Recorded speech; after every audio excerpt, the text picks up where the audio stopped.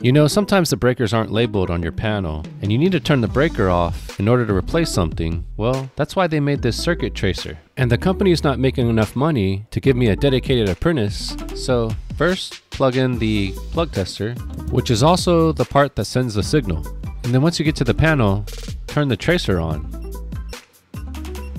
And once you're there, you need to calibrate the tester first by sliding it across all the breakers. This is the calibration phase. And normally, most of the time, the breaker that beeps the loudest, that's the circuit. And if it is the right breaker, the fast beeping will stop when you turn the breaker off. Well, normally. But see? Now our plug tester is off.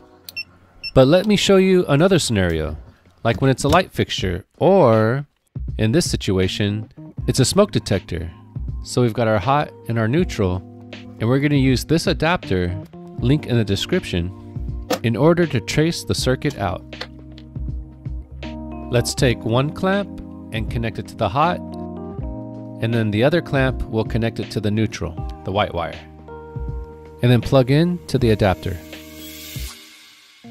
Next, run over to the breaker panel, turn on our tracer, and then calibrate by sliding over each breaker.